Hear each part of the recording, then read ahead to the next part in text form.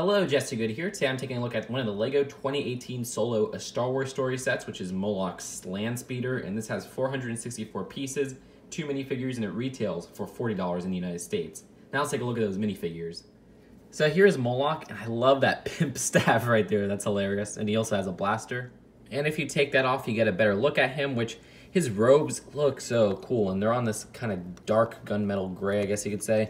You can see the printing even continues onto this new kind of, I guess you could say, robe piece on the bottom, which is introduced in these sets for spring 2018. And you can see the slope on the back has some printing as well. He has kind of a hood there, but also his molded head is very neat. Of course, it is an exclusive mold because he only comes in this set, but there's just a lot of nice detailing on there with even some intricate printing at the front. And it's a hard plastic. It's not like a rubber or anything like that. You can see the detailing at the top. So that is it for Moloch, a very, very cool minifigure.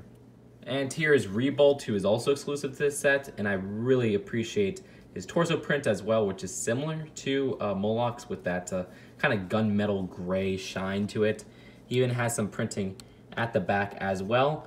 And this little kind of, I guess, a head piece or helmet piece is neat in this tan coloring. I like his face print as well. For some reason, it reminds me of Rich Evans from Red Letter Media. I don't know why. You can see his back facial printing right there. So here are the Corellian hounds, and these guys aren't exclusive to this set. They're also in the Han Solo Speeder. They're very small, so it's hard to focus on them, but you do have these nice kind of ridges on the top, which is a hard plastic mold, and the tail, and also they fit across 2 studs. So you get 2 of them in this set, which is pretty generous of LEGO to include. So here is Moloch's Landspeeder.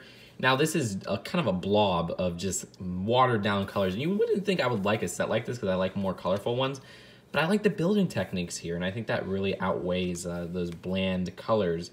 And in a way, it has a style to it as this kind of junkier vehicle. Now, there are little compartments I really like. For example, there's this little part to hold those 2 corellian hounds, and those just fit in there pretty well. If you want to take them off, you can see that there is about 4 studs in there to fit whatever you want, and even a little vent. In the front, they do have a rapid stud shooter, which could shoot up to 6 studs. This is one part I don't really like about the set, because to actually trigger the stud shooter, it's a little bit hard since it's like right at the edge of this build. You're gonna have to push it from the bottom, which is a bit of a pain, but it's not too big of a problem. Other than that, the back actually has some really nice details for it. I love how they put these lights right here, or I guess you could say they're maybe exhaust or whatever, and they use these pieces, which are, as I still call them, the Mixel tooth pieces, and in that coloring, they actually do not come in many other sets. I think they only come in one other set, which is like a Technic set. Also in the back, they have this spot where you could hold that little pimp staff. And if you open up the compartment, there is a nice little utility kind of a holder, which has this basket right here. It has some extra studs and even some bones, and you could put stuff like that little blaster on these clips right here. And there's enough space to fit more stuff in there if you'd like, but you just kind of slide this back in and seal the hatch, and there you go.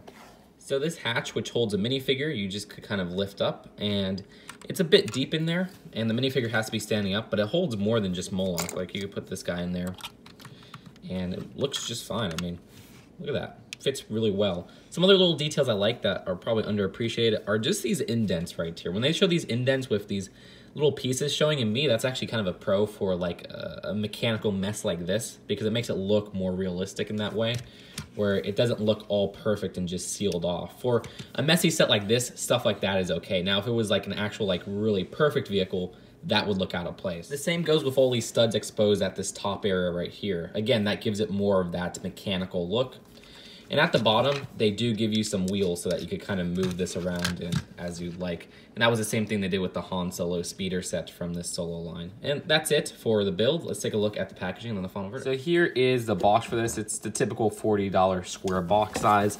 And the back does have some little play features as well as a nice little background design. The instructions have a nice ad of some of the other sets coming in spring 2018 for LEGO Star Wars. So I guess I'm just a sucker for these $40 hunks of gray speeder vehicles. I remember the First Order Snow Speeder I really liked, and a lot of people were just ranking on it, saying how bad it is.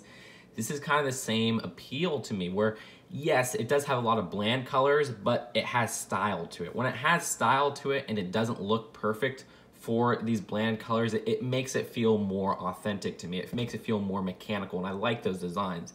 I like a lot of the different shapes and slopes they use here to make this kind of junky looking vehicle. And for me, that gives it a lot of flavor.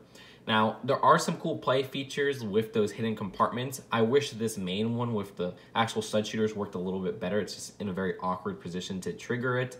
And I do wish there was more to this set for 40 bucks. Sure, the price per piece ratio is above average, but the deal with that is I want to see enough content for a $40 set. So to me, the price per piece ratio doesn't really matter anymore. Rather, I want to see if this is worth the $40.